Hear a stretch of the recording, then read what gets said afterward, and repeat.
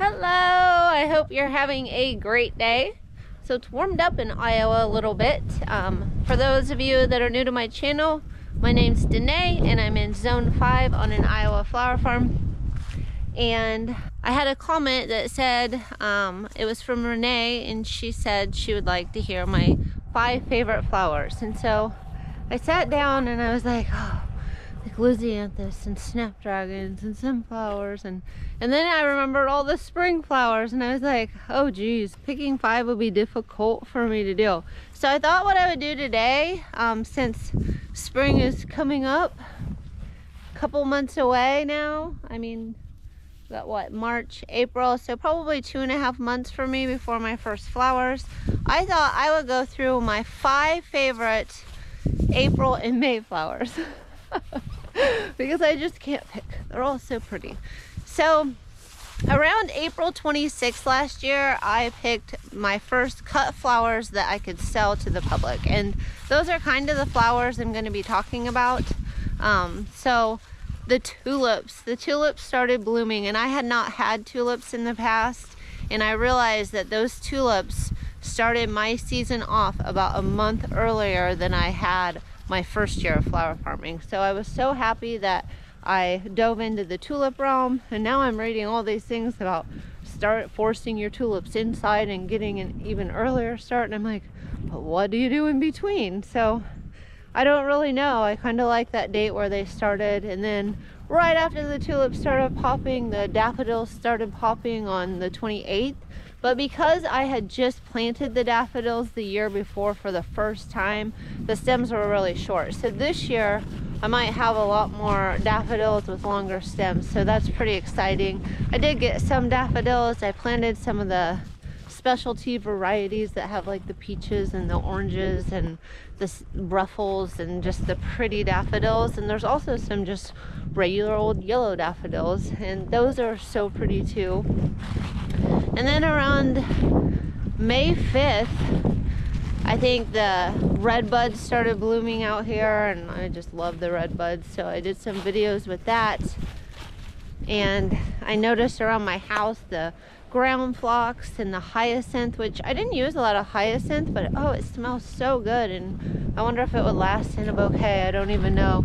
But that stuff started blooming, and around May 11th, the anemones started popping, and I don't have a hoop house or anything, so the anemones were very short stemmed, and with the tall tulips, I just didn't, the anemones just weren't for me. And I might try them again in the future. I think they're gorgeous. I thought they were beautiful. They just didn't perform as well as I was hoping, and it's probably because I didn't start them off like in a high tunnel or a low tunnel or something like that. And maybe one of these years I will do that, but I didn't even order them this year. I did order ranunculus though, and I think I'm probably gonna have the same problem with them, but I did not have ranunculus last year, so I'm just going through my favorites from last year. I'm sure they're different from the year before because every year changes. But then around the 12th, I had some bleeding heart pop. Oh, and they were pretty new plants, and I only had 3 of them. I ordered another one for this year. I'm thinking I should just have rows of them because they are so cute in a bouquet, and I just wish I had more stems of it because it's just so pretty, especially with the tulips. So I really love those. So after the bleeding heart, I noticed some of my pink spire salvia started popping, and that looked really pretty, but it was really short. It's just a shorter salvia, but it's such bright pink, and it just added this like flare to the stuff. And I was adding it with the anemones, and I had the tulips in the crest, and then around the 13th, my allium started popping. And if you remember, I had planted a lot of allium.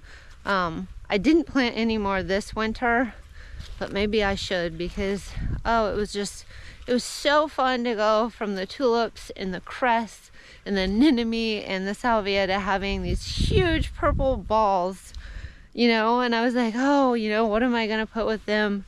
And 2 days later, the lupine started blooming, and oh my gosh, it's such beauty. Like just the allium and the lupine, and then the daisies started popping. I had Lily of the Valleys, I had Dames Rocket, and that just made for some gorgeous bouquets. And then around the end of the month, around May 30th, the peonies started popping. And having the peonies, the lupine, having the peonies, the lupine, the Dames Rocket, the daisies, and I had actually kind of been selling out of my tulips. This year I might actually have tulips around that time. And I think like going into June, around June 1st is probably my favorite time of the whole season. But I don't know, because then I get so excited with the lisianthus and snapdragons and stuff, and the sunflowers that are to come later. But that, it's the beginning of spring. It's like the most gorgeous time, and now I have these like gorgeous flowers. And so I have to pick from all of those things that I listed for my favorites. And I think I'm gonna, when I very first started, so my first year of flower farming, going into flower farming, lavender was like my favorite. I like the scent. I like that you can make soaps out of it. You can do all these cool things with lavender.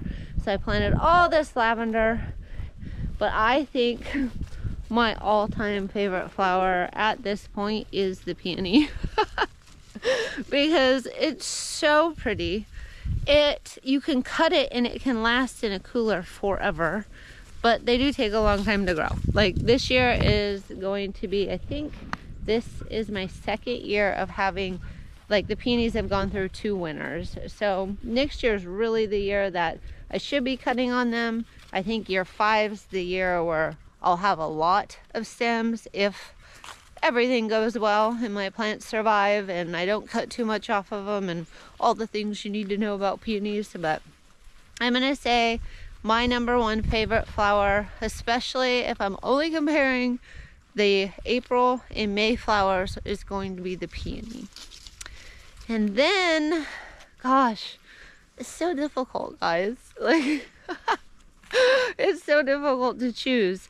The tulips are so pretty, and they come in such an array of different colors. Like there's fringe and there's singles and there's doubles, and they're the very first flower to really kick off your season and get you going and making you realize, hey, I need to start making sales. I need to start pushing my flowers, you know. So tulips are right up there. I'm gonna put tulips at #2, although it's hard for me because the allium are such a statement. I mean, you've got the dinky ones, you've got the huge ones. You can make massive bouquets because the stems are so long on them, and they just look so pretty, especially if you throw in a spike like lupine. Ah, lupine. I don't know. Does lupine go second? Does allium go second? It's so, I don't know. That's really hard. So we're just gonna say that my top 5 favorites are, and we're not gonna put these in any order, we're gonna say peonies, lupine, allium, tulips, and now I have all the others like daffodils and salvia and daisies. Really? Like I'll have to pick Lily of the Valley. It smells so cute, and like so many like grandmas and stuff started the kids off with those on their table, smelling up the whole house. I mean, can you see why I couldn't do my top 5 for like the entire year? There's so many flowers. There's like zinnias, and there's lisianthus, and there's snapdragons, and there's sunflowers, and there's asters, and oh my gosh, there's all the pretty things. So let's see. I don't know, because the Dames Rocket is so nice because you can tuck it in with the allium and tuck it in with the lupine, and it smells so good. It's so fragrant. But then the salvia is like this really pretty spike element. And oh, like the painted daisies, like the pinks, like the bright pinks with the yellow center against that purple lupine. It's a really hard question to answer. I'm gonna have to say though, I'm gonna have to pick the daisy. I don't know. The daisy is so pretty, and it does add like that. If you have your allium and you have your lupine, it adds like that flower with the cute little petal look. So I'm gonna have to go with the daisy. So I guess my top 5 favorite flowers in 2023, this list may change next year, are peonies, tulips, lupine, allium, and daisies. So that's it.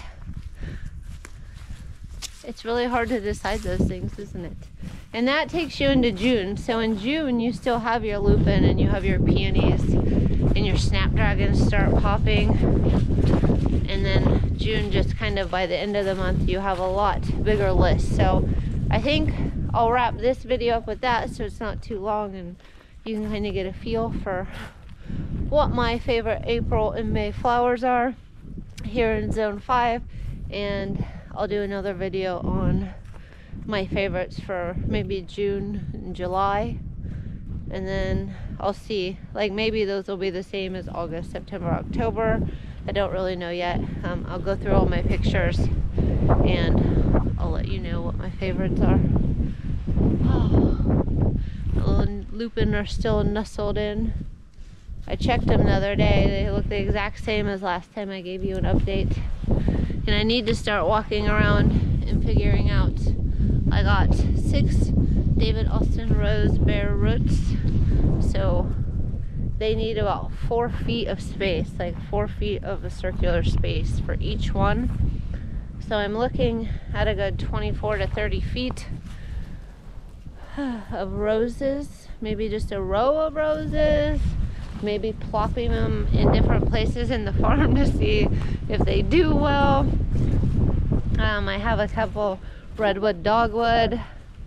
I have some winterberry holly, and I have a Mr. Poppins because you have to have both the female and the male to get the nice little berries. And then I have some other things, and I need to figure out where I'm going to put them all. Maybe that will have to be another video. But anyway, those are my top 5 favorite, I guess, spring. I mean, technically going into June is spring as well. But those are my top 5 favorite April and May flowers. I hope you enjoyed the video. I hope you enjoyed the little slideshow pictures while I was talking. And I hope you all have a great day.